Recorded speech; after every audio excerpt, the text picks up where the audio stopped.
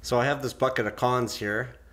They're from the North Saskatchewan River. I've already processed them, but I know there's probably some really fine gold in there still. Maybe a couple of grains here and there, but what I wanted to do is roast these cons.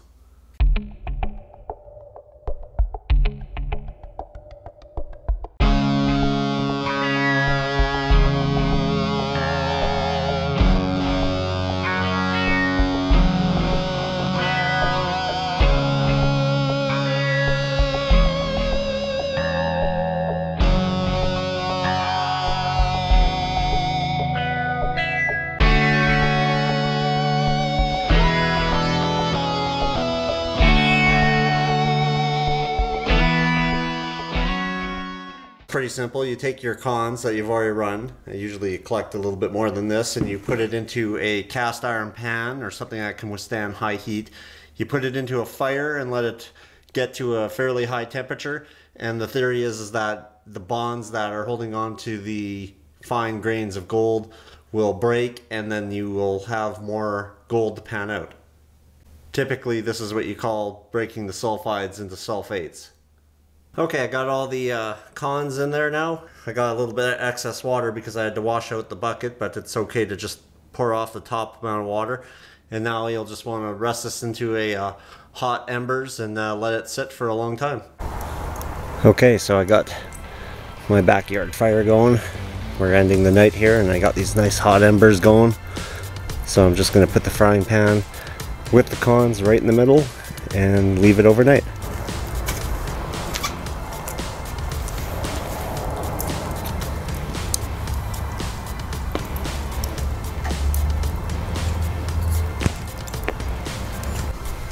Okay, so it's the next day and we can see what we got.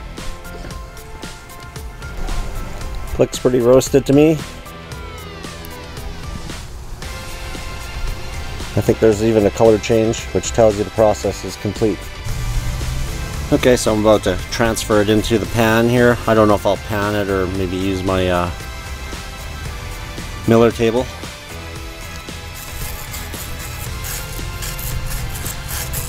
Pretty fine, so I might get away with the millet table here.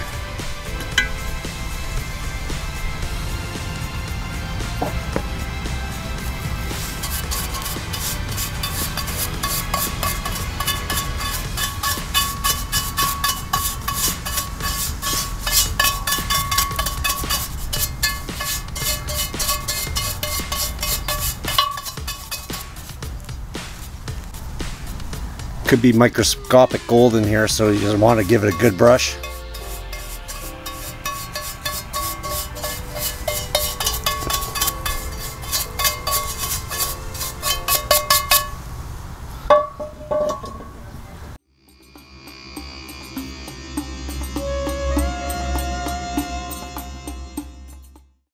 Okay, so I set up the miller table outside.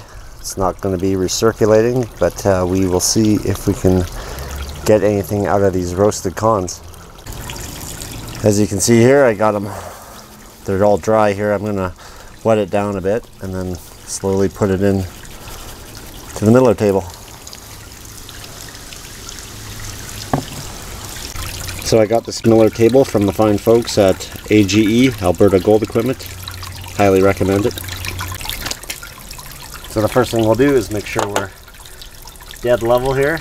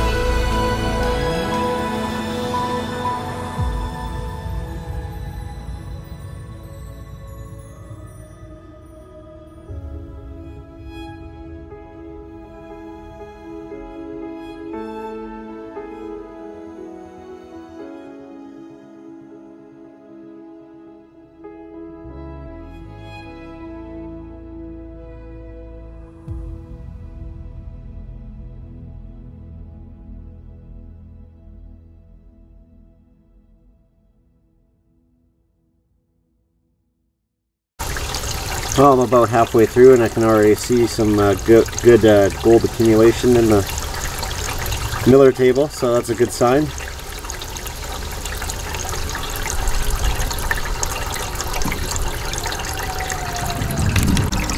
I'll just use the old paintbrush here to bring it back, the gold, because it always will creep forward.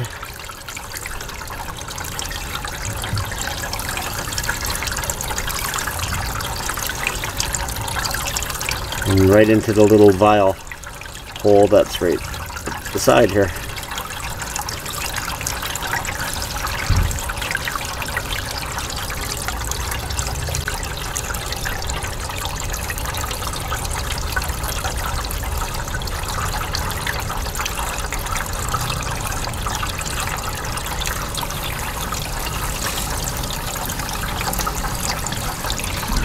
So just some advice when you're cleaning up the gold and getting it into the vial, don't try and go after every little speck. You'll literally be here all day doing it. You know, this is just trying to get the most of it.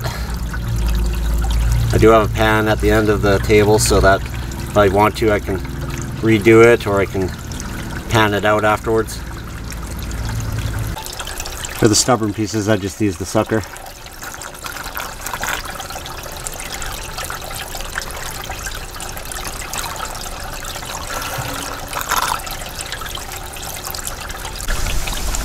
Okay, so that's it. I'm going to show you what's in the vial. I cleaned off the table, and you can see that's kind of neat how the cons float off the table and how they accumulated in the big pan there. But I'll pan that out real quick and see if there's any remnants of gold. I'm sure there's tons of microscopic gold that I couldn't even see. But really, are you going to spend all your time trying to get that? I think the best way to extract that is to do it chemically, which I do not want to do. Maybe in another video. If you guys want to see stuff like that, let me know in the comments. Okay, so there you have it. There's actually quite a lot of gold in there. How much I got from the actual roasting of the cons, I'm not too sure if it was just some sloppy cleanup on my part the first time around. I think I like to think that I extracted some more. So there you have it, some roasted gold, as you were. I was sure to put some jet dry on this. This flour gold just loves to fly out of the pan on the surface tension of the water. If you can pan North Saskatchewan gold, you can pan any gold in the world.